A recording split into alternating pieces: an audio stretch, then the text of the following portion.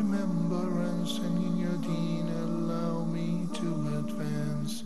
Help me in my quest, permit me to pass the ultimate test. Help me in my quest, permit me to pass the ultimate test. Assalamu alaikum wa rahmatullahi wa barakatuh. Praise be to Allah alone, we praise Him and we seek His help. Whomsoever Allah guides is the truly guided one, and whomsoever Allah leaves astray, none can show him guidance. May the best peace and blessings be upon Prophet Muhammad, peace be upon him. Brothers and sisters, welcome to another live edition of your program, Ask Huda. A quick reminder with our phone numbers, area code 002, then 023855 131, alternatively last three digits 132. And my Facebook page is the R. Muhammad Salah Official. Love to hear from you as soon as you start ringing in, inshallah. Meanwhile, I will be happy to start answering some of the questions that I received on the page. Babakar says, I'm working as security guard in an organization. What shall I do whenever it is the time to offer the prayer? I can leave my work to attend the prayer in a mosque, and I'm in a real mess. You shouldn't be in a real mess. You shouldn't be in a real mess. In fact, according to the Quranic reference, Allah the Almighty says that He does not lay on anyone any commands beyond his or her capacity. Working as a security personnel is a job that we need almost everywhere. And if the person were to leave his spot in which he was ordered to guard, in this case it will be very, very problematic. To the point that similarly on the battlefield, Allah the Almighty prescribed what is known as the prayer of fear. إِذَا كُنْتَ فِيهِمْ فَأَقَمْتَ لَهُمُ الصَّلَاةِ. The reference in these ayat refer to if you are on the battlefield and there is a fear that the enemies may attack you while you're praying. So we have to split the army into two halves. While we shorten the prayer since we are traveling, we also get to divide the congregation. So the same imam will lead the prayer of the two rak'ahs, 2 units. And half of the army will join the imam in praying the first rak'ah. Then they would leave while the imam is still on hold, and the rest of the army will take their place. All of that while they having their weapons. Why? Because they are on the battlefield. A security guard is the same. He is not supposed to leave his spot to go and attend the prayer in the mosque. So you're permitted as long as you are on duty from attending the prayer in the masjid. But it doesn't exempt you from praying on your spot.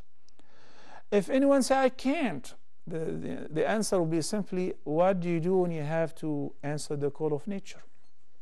When you have to use the bathroom, what do you do? I have to go.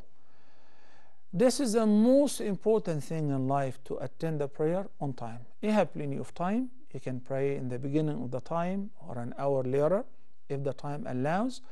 I'm talking about if the time between the two prayers is longer than that. But some prayers, such as between Maghrib and Isha, you don't have that much time, so you pray as soon as possible. You pray right on the spot. There must be an alternative, somebody to cover up for you. But as far as for your question, which is that you cannot attend the prayer in the masjid and you are in a real mess, you shouldn't feel sorry because you're exempt and you're not blameworthy. What proves your sincerity is whenever you're off duty, what do you normally do? I pray in the congregation, in the masjid. That's a sign that you're really eager to pray in the masjid. So what prevents you is your duty. In this case, your pardon. The following question is from Asima. Asima says, I almost memorized the entire surah of Al-Baqarah whenever I was pregnant. And the problem that I forgot what I memorized, and I have heard that memorizing with the same I have a hard time memorizing back with the same strength that I had during pregnancy. I guess I got your question, and she's saying that am I committing a sin for forgetting what I have memorized, especially the two great surahs, Al-Baqarah and Al-Imran. By the way, brothers and sisters, Memorizing the Quran or any part of the Quran is highly recommended, no doubt. As in the hadith, the Messenger of Allah, peace be upon him, said that it will be said to the reciter of the Quran, لقارئ القرآن, on the day of judgment, اقرأ وارتقي ورتل كما كنت ترتل في الدنيا. What does it mean? Look at this magnificent word. A person whom Allah blessed with memorizing the Quran, that he shall get on the day of judgment. How many ayahs have you memorized of the 6,000 plus ayahs? I've memorized that many ayahs. Keep reciting, because your rank will be equivalent to the number of verses that you memorized in the dunya. Memorizing the Quran is not really of a big deal. What is of a big deal is maintaining what you have memorized, the revising. That's why in another hadith, Prophet Muhammad, peace be upon him, instructed that ta'ahadul Quran, which means keep up with revising what you have memorized of the Quran, because it evaporates if you do not keep up with it. It runs away. It slips out of your mind, similar to or even greater than the camels whenever they are on the loose. So what you need to do is revise on regular basis. You've memorized Surah Al-Baqarah, revise what you've memorized on regular basis. This is how you maintain the memorization of what Allah bless you with. Assalamu alaikum wa rahmatullah. Aisha from Nigeria. Assalamu alaikum, Sister Aisha. Could you raise your voice a little bit, please? Okay, please. I have 3 questions, sir. Yeah, go ahead. Okay, my first question is, they said in sujood, you will not read ayahs from the Quran. But what about that? Rabbana Atina, can you do it in sujood or not? That's my first question. Okay. My second question is, like when you're making dua to Allah, that you should do it loudly. And some people are saying you should do it silently because the seems to hear your problem and maybe you're like you're saying something like that. So can I do my dua straight to Allah loudly, or I should do it silently without like him hearing it? Okay. You're asking about if you have a need, you have to specify it whenever you're asking in your supplication. Am I right? Yes, to Allah, right? Loudly. Okay. And some people are saying that you should not do it loudly, but you should do it silently so that jinns do not hear your problem. What was that? So that jinns do not hear your problem when you're asking Allah your problem. You're making dua. Did you get my question? Well, I've heard 2 things. One of them, which I understand, that making it loudly, but you also mentioned reciting a particular surah. Am I right? You said Surah Jinn? No, not Jinn. I mean, like when you're making dua to Allah, you should do it loudly, right? Well, that's your second question. I got that. Okay, then people are saying you should not do it loudly so that jinns should not hear your problem. That you should do it silently, even if you're asking Allah your problem. Okay. Okay, did you get that? Yeah, I did. Thank you, Aisha. The third question is, my third question, Sheikh. Mm-hmm. Okay, my third question is like I fast like 13, 14 of every month. Great.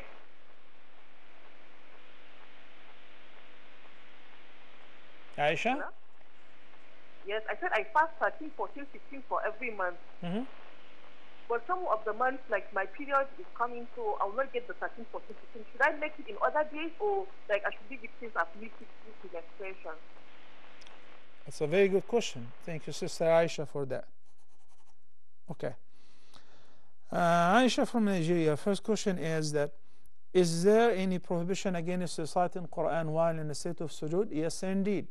We're forbidden against reciting Quran while prostrating yourself, whether in the fard or the supererogatory prayers. Then she followed up that by saying, what about reciting ربنا آتنا في الدنيا حسنة or ربنا هب لنا من أزواجنا وذرياتنا قرة أعين, any verse of the Quran which is an ayah, but meanwhile it is an instruction of how to supplicate. What is your intention? Is your intent to recite Quran? That is not permissible in sujood. Is your intention to make a supplication? That is the purpose of prescribing these supplications in the Quran so that we imitate them. We invoke Allah through them. That is the best way to invoke Allah, through these supplications. You're not reciting Quran though, you're making supplications. Okay? So ربنا هب لنا من أزواجنا وذرياتنا قرة أعين واجعلنا للمتقين إماما is a segment of an ayah of Surah Al-Furqan. I'm not reciting an ayah, I'm making dua, permissible. That is in sujood. The ayah of Surah Al-Baqarah ربنا آتنا في الدنيا حسنة وفي الآخرة حسنة وقنا عذاب النار. Again, I'm not reciting Quran, I'm just invoking Allah. ربنا إننا سمعنا مناديا ينادي للإيمان. The ayat of Surah Al Imran. Again, I'm making dua, permissible. Okay? Her second question is, while making supplication, do you have to raise your voice or should you make it silently? And with those who are telling you so that Allah can hear you, I would like to comment on that.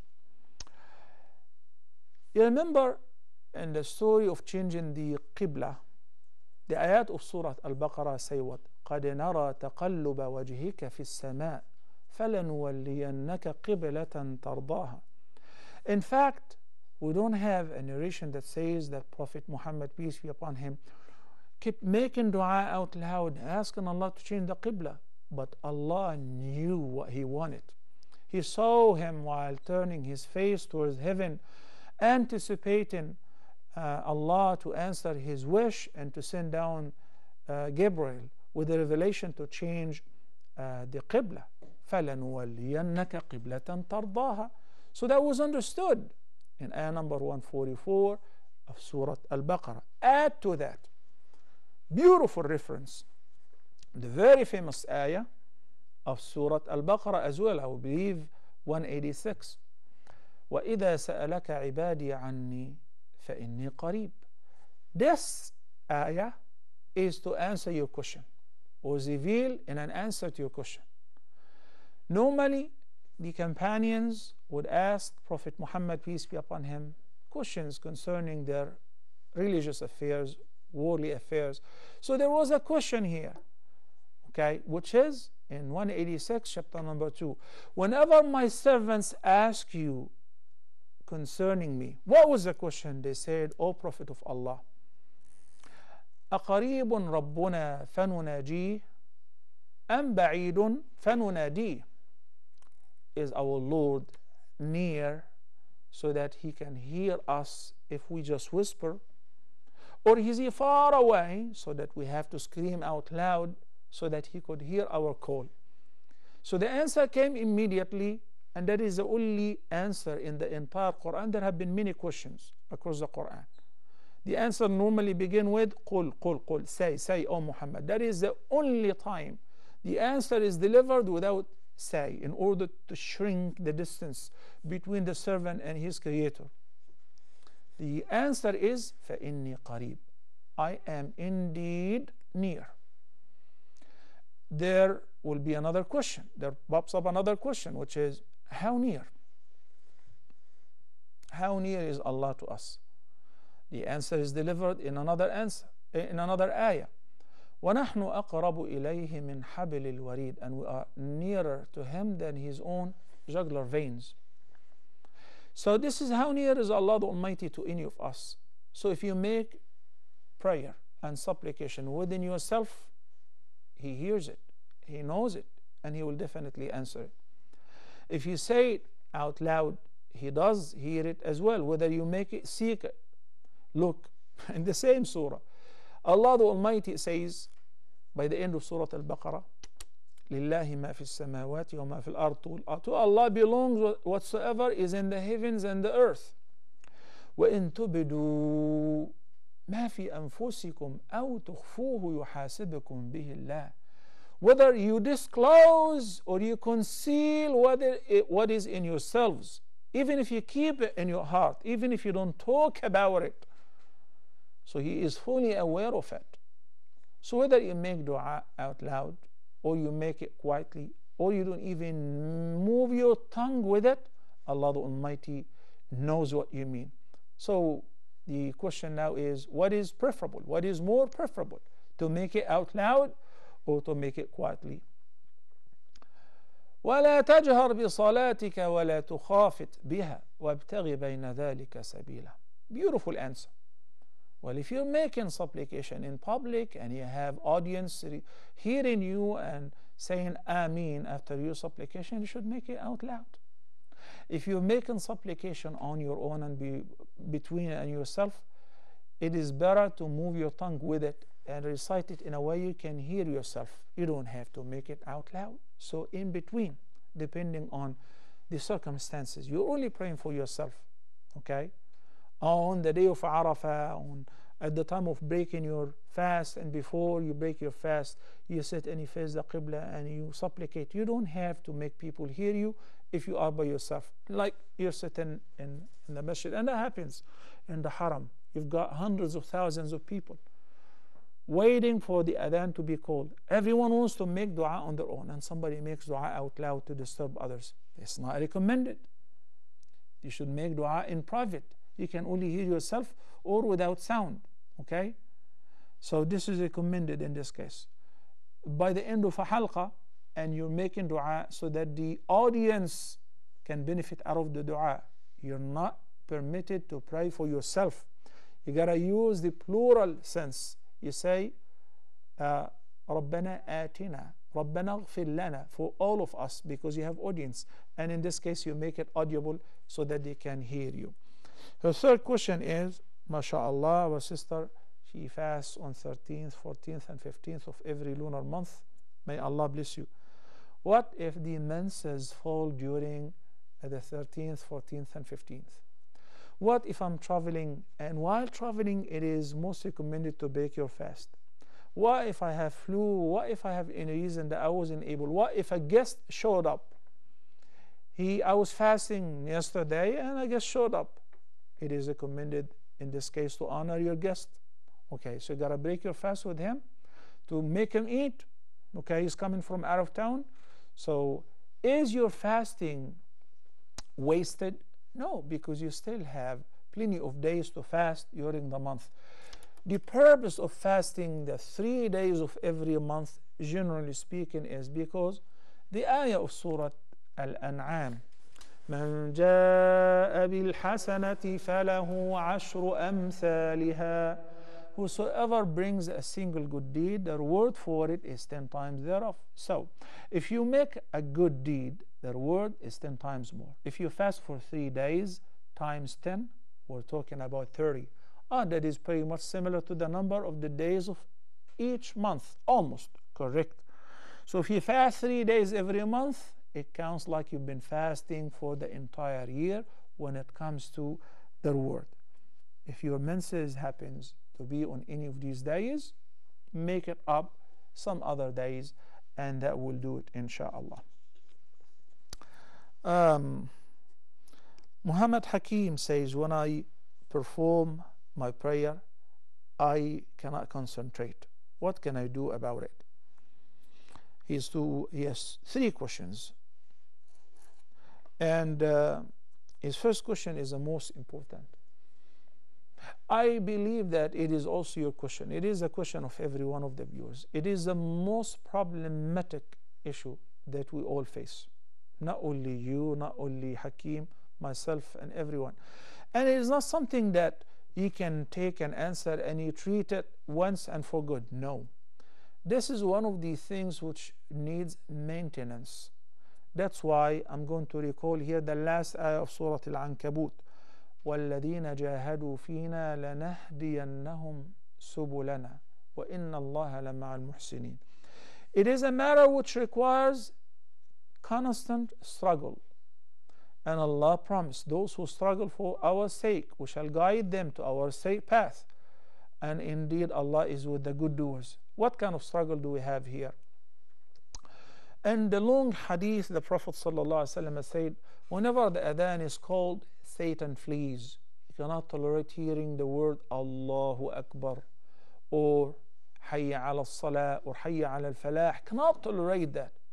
Then when the muadhin ceases, he returns to whisper to whom? Oh, you gotta do this, you gotta do that, so that he may withhold you, delay you, or hinder you from attending the prayer on time. Then if the iqamah is been called, once the iqamah is called, then Satan will flee one more time. Cannot stand the call to prayer. Then once the iqamah has finished, he returns. Why? He has a lot of business to do. He comes to people who are there praying to whisper to them, "Uzkur kada, wazkur kada, wadkur." Remember, you have a meeting. Remember, you have to do this. Remember, you were supposed to make this phone call. You remember, you need to text this person. Oh, you need to check on the... Everything that you've forgotten now will pop up and will show up in the prayer. Why? It's all because of the whispers of Satan. And this is something, Satan is tireless. He doesn't take a break. Al-Hasan al-Basri, may Allah have mercy on him, may Allah be pleased with him as well, once was asked, does Satan sleep? He said, I wish. At least we could have taken a break. Doesn't sleep. He's restless. What does he do in his life other than misleading human beings and misguiding them? That's it. That is the only thing that he does, himself and his offspring. In this case, our struggle is also continuous and it should be constant. In the beginning of Surah Al-Mu'minun, the Almighty Allah linked success to achieving and maintaining khushu' in the prayer. قَدْ أَفْلَحَ الْمُؤْمِنُونَ. Successful indeed are the believers. Who are they? الَّذِينَ هُمْ فِي صَلَاتِهِمْ خَاشِعُونَ. Those who tranquil in their prayers. Okay, I'm going to tranquil in my prayer. How? Is it something that you recall it whenever you want and it just happens? No, sir. One of his questions is about why is music haram. Imagine somebody has been listening to songs and singing along with it, watching a movie, an action movie, watching a romance, a drama. Then it is a prayer time or a soccer game. Then he gets up in order to pray. Definitely, his heart is preoccupied with what he has been watching, with what he has been busy with. So throughout the prayer, he will be occupied by the same. That's why there is a process of preparation for the prayer, of making perfect wudu. But each time you wash a body part, the sins which were committed by this limb or this organ would fall while you're washing it, as in the other hadith that we discussed before. Then after the prayer, you walk to attend the prayer in the masjid as early as possible, so that you attend the prayer from the beginning in congregation. Each footstep erases one of your sins, and it raises you into one higher rank. These are all preparation. You sit and wait after you pray the sunnah, waiting for the prayer, not the opposite. When you hear, you've been watching and busy with whatever, then whenever it is a prayer, you jump. And you say, Alhamdulillah, I did my part. You didn't do your part. Because in the hadith, the Prophet, peace be upon him, said, whenever the person finishes his prayer and he is dismissed, يُكْتَبُ لَهُ. Yani, it means the reward that he gets out of the prayer could be 1/10, 1/9, 1/8, 1/7, 1/6. It depends on how much khushu' and tranquility you have. So what is the advice after this call? Assalamu alaikum. Sister Halima, assalamu alaikum. Wa alaikum assalam. How are you? Fine, thank you. Go ahead, Sister Halima. I'm listening. Okay, I have two questions regarding the rulings on Muharram for women. Mahram, you mean? Yes, Muharram. Okay, go ahead. I wanted to know what is the stand of females traveling to another country without a mahram, Yeah. to attain additional qualification, which is essential for their field of study.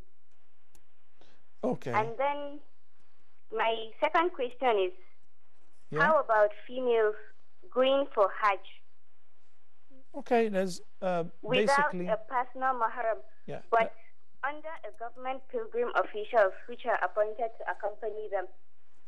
Okay, got your question, Sister Halima.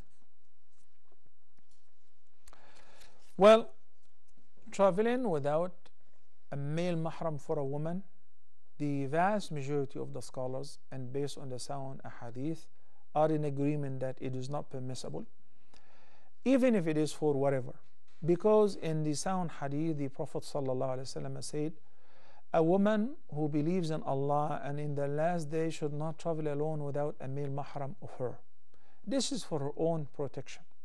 Is there an exception? Yes, there is. Like every command, there is an exception in cases of emergency and due to necessity.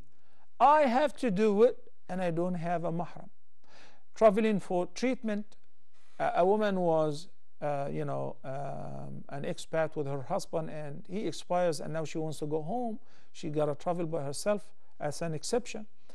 And many of the scholars exempted traveling for Hajj or Umrah if the woman is traveling in a safe company.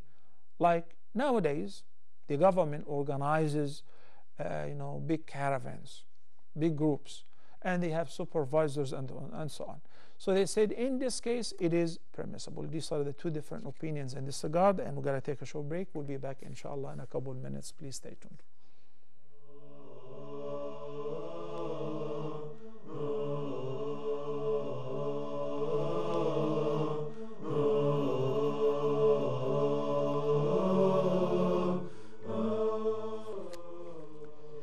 Assalamu alaikum wa rahmatullahi wa barakatuh, and welcome back. I would like to remind with our phone numbers there is a slight change. We have a new number that is added in the segment, area code 002 then 0100 546 9323, and the other number is still the same, which is area code 002 then 023 855 132.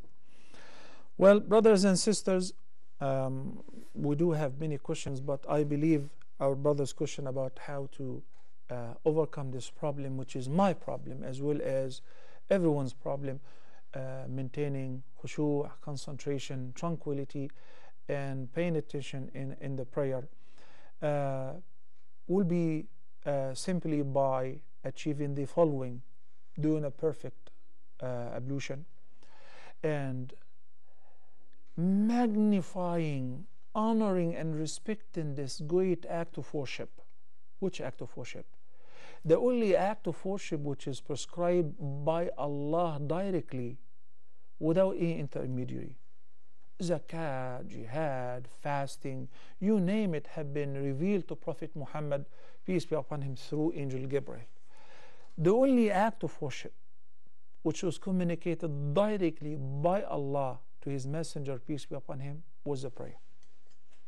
Just remember, when Angel Gabriel says to Muhammad, peace be upon him, after they cross the seventh heaven, he says, now I can't go any further. If I proceed on, I will get burned. But if you proceed on, you will find your way easy. So he goes and he communicates with Allah, and Allah ordains upon him how many prayers? 50 daily prayers. He takes them with pleasure. While he is descending, he meets his brother Moses in the sixth heaven. He says, what did your Lord give you? He said, he instructed me to pray 50 times a day. He said, well, I was a prophet before you. I doubt that your people can afford to do it. He said, well, so what do you advise? He said, go back and ask him for takhfif, to make it lighter. So he went back and Allah made them 40. Back and forth until they were reduced to 5. And Allah the Almighty said, there are only 5 now. But if you do the 5, you'll get the reward of 50. Assalamu alaikum wa rahmatullahi wa barakatuh. Brother Mustafa from Algeria. Assalamu alaikum, Mustafa. Yes. Go ahead, brother. I hear. How are you? I'm doing fine. Thank you for asking. Actually, I would like to ask you a question, Shaykh. Okay. I won't be able to answer you unless if you mute your TV because of the echo, okay? Now it's better. Go ahead, Mustafa. Okay, so my first question is, so I would like to ask you only one question. So actually we have got a mosque which is next to us. It is almost 200 meters just near to my house. and I usually do the prayer in mosque, and alhamdulillah. And sometimes when I get back from my work and I get very tired sometimes because of the nature of my work, sometimes I do the prayer at home. So is my prayer acceptable, or sometimes I have to struggle in order to do it in the mosque? All right. Thank you, Mustafa. I got your question. Basically, he's asking about the ruling on praying in congregation. If you have a nearby masjid and you can hear the adhan, then according to the vast majority of the scholars and the more right view, you should attend the prayer in congregation. There are many indications in this regard, to the point that the Prophet, peace be upon him, was very mad with those who would neglect praying in the masjid, and he was about to do something very terrible for them, to burn their houses. This is in the hadith. So if the person is regular in attending the prayer in congregation, 200 meters isn't much. You can cover them in a few minutes, okay? In a couple minutes you can cover them so that you can attend the prayer in congregation. And you're lucky because you have a masjid which is not far away, nor is it adjacent to your house. Why? Because each footstep, 200 meters, you can cover them in approximately 300 steps one way, and another 300 steps returning back. One of the companions, who was the farthest away from the prophetic masjid, and he would not miss a single prayer. So some of the companions suggested, why don't you get yourself a donkey or a ride, at least in Isha and in Fajr prayer? You can attend, it will protect you against the harmful insects. He said, you know what? I anticipate a word from Allah for my not only going to the masjid but also returning. So your footsteps to attend the jama'ah, going to the masjid, and after you finish returning home, all of that rewards for you. We need that. We need that. It is a remedy, it is healing, it is boosting to our iman. We need that. Sometimes you're worn out, sometimes you're so tired you cannot do it. Okay, pray in congregation with your family at home, with your wife, with your kids. You don't do that on regular basis. Your prayer is valid, but you're missing their word. Subhanallah, one of our predecessors who missed the prayer in the masjid, so he decided to pray 27 times. Why 27 times? According to the hadith of Abdullah ibn Umar, صلاة الرجل في جماعة تفضل صلاة الفذ ب27 درجة. When you pray any prayer in congregation, I'm talking about the 5 daily prayers, its reward is greater than praying the same prayer 27 times. Okay? So this person prayed the same prayer that he missed 27 times. And he has seen in his night vision one who's telling him that a sort of inspiration that's not even close to if you have prayed it in jama'ah in the masjid. It is a virtue, it is a blessing from Allah that you have a masjid nearby that you can attend the jama'ah in. Don't take it for granted. Don't get bored. Keep doing so. This is your path to paradise, and this is an advice to myself and to all the viewers as well. But if you're sick, if you're tired to the point that you feel it will be burdensome for you, you can pray in at home, and it would be better if you can lead your family in a congregational prayer, as long as it happens occasionally. That is not the default. Okay. Every time I say to myself, this time I will not let Satan deceive me. I'm not going to think about anything in the prayer other than Allah, other than whatever I'm reciting in the prayer. Well, in order to do that, you have to understand the meaning of what you're reciting. So reflecting upon what you read in the prayer is very important. In the sound hadith, Prophet Muhammad, peace be upon him, said that Allah the Almighty said in the sacred hadith, قَسَمْتُ الصَّلَاةَ بَيْنِي وَبَيْنَ عَبِدِي نُصْفَيْنِ. I've divided the prayer, and the word salah here does not mean the actual prayer. It refers to the recitation of Surah Al-Fatiha. That is understood from the text.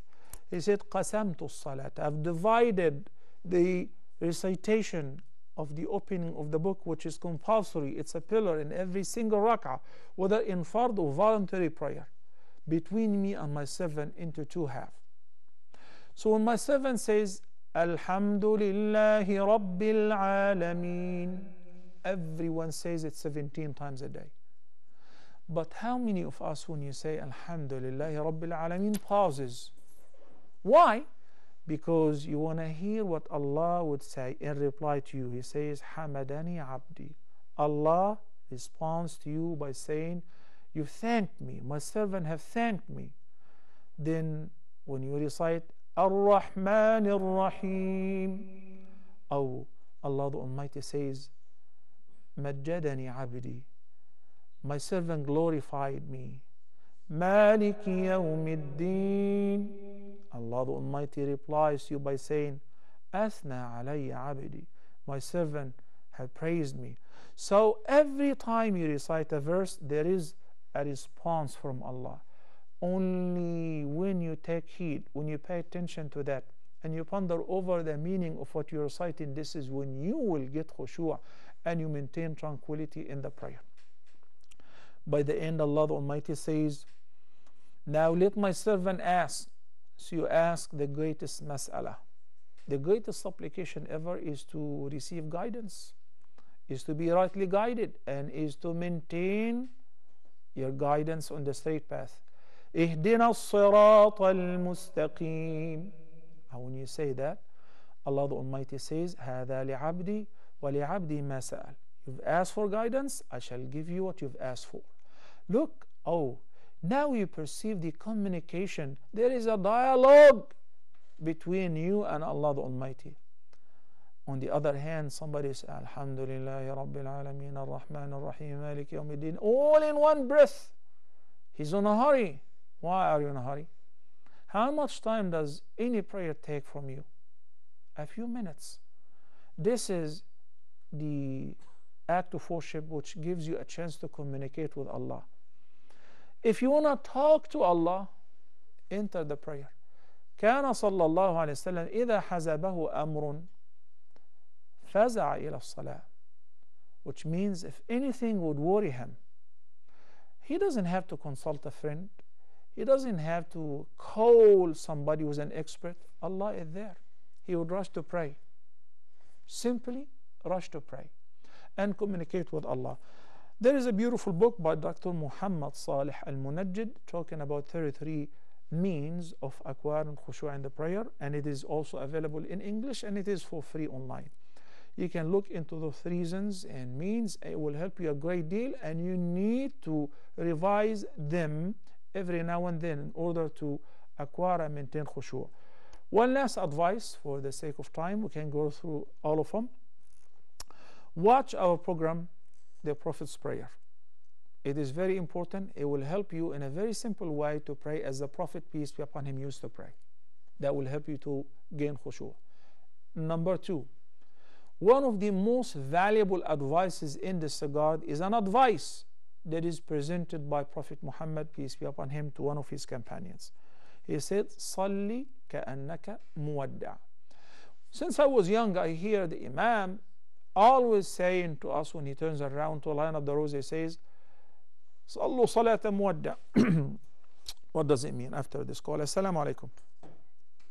Faiza from the case, say, Assalamu alaikum, sister. Welcome to Ask Huda. Walaikum assalam. How are you? I'm fine, thank you. I was wondering about, I have two questions. The first one is whether during Fajr and Maghrib and Isha, whether or not women can pray loudly. And my second question is whether people can purchase houses and cars at auctions. Okay, sure. Is it permissible in Islam? So you got two questions about, reciting audibly in the audible prayers, Fajr, Maghrib, and Isha for women. And the second is taking part or participating in buying whatever through an auction, right? Yes. Okay. With regards to your first question, you're welcome, Faiza. With regards to your first question, it is permissible to recite in an audible voice where you can hear yourself. No problem. This is for a man or a woman. Okay? Excuse me. The second question, attending an auction is definitely permissible, provided no gharar. What is gharar? You know, they sometimes play gimmicks where the item is worth, let's say that you're buying a phone, which is worth, you know, a couple hundred, and somebody participates in the auction to jag the price with no intention of buying. That is called najash, and this is not permissible. This is haram. But if the auction is fair, an item is for sale, and everyone is bargaining and giving a price, and we sell it to the highest bid, that is perfectly fine. So bidding in this case is lawful. The beautiful advice before we wrap it up for today, صلي كأنك مودع. If the director is telling me you only have 1 minute left, then I have a lot of things to say. He says yes. I have a lot of things to say. Then I must choose the most important advice, right? What if you know that the current prayer is going to be your last? Soon after you make taslim, you will expire. Are you going to think about anything else in the prayer other than the prayer? Other than your faith? Other than your sins and how to remit them and how to get them forgiven? I doubt. I doubt. Priority, because I'm gonna be dying right now. I will not think about business, trade. I'll not think about my office. I don't think about, you know, buying a new suit or changing my car into the year model. That will not occupy my mind. And these are the things which keep us distracted in the prayer, you know, worldly things. A single prayer which is accepted perfectly from you is better than the whole world and what it contains. In the sound hadith, Prophet Muhammad, peace be upon him, said, ركعة الفجر خير من الدنيا وما فيها. The 2 units, not the Fajr prayer, we're talking about the Sunnah before, is better than the whole world and what it contains. Not your business, not your clinic, not your house, not your neighborhood, the whole world and what it contains. It's not worth it. So what I need to do is, once I say Allahu Akbar, it's called, by the way, Takbirat al-Ihram, because now I commence into a sacred condition. Think about Allah. Think about communicating with Allah in this beautiful dialogue. Take your time while reciting. And if you pass by an ayah which talking about mercy, then ask Allah for mercy. If you're talking about, if an ayah that is mentioning atonement, seek refuge with Allah, again is atonement, the fate of the non-believers and so on. So you keep yourself busy in the prayer with communicating with Allah. Then you come in ruku'. You think about the meaning of glory be to Allah, the great. You come in sujood, glory be to Allah, the most high. And you keep yourself busy supplicating in your sujood and so on. This is just briefly an advice as how to keep khushu' in the prayer. In case that Satan comes to you to distract your attention, that happens, and the Prophet ﷺ mentioned about some of the tricks that he does in order to distract your attention in the prayer. Simply do like this. Turn slightly to your left hand side like this and blow twice, then resume. He would run away from you. He may come back, but do that whenever it is necessary in order to maintain khushu' in the prayer. By that, brothers and sisters, we come to the end of today's edition of your program, Ask Huda.